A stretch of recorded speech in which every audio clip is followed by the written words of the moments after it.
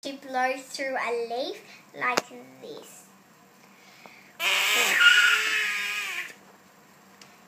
You get a leaf, and there's special leaves. They're shiny on the inside and not on the outside. Make sure it has a stem.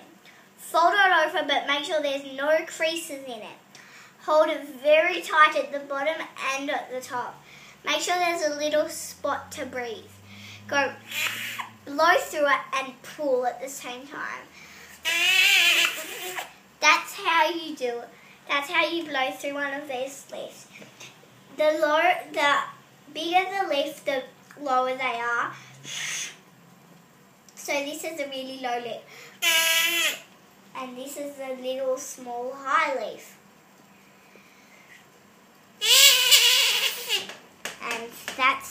And you do it the same. Make sure there's no creases in it. Fold one there, and blow. But if you just blow through it and you don't pull, it goes like that. So you have to pull.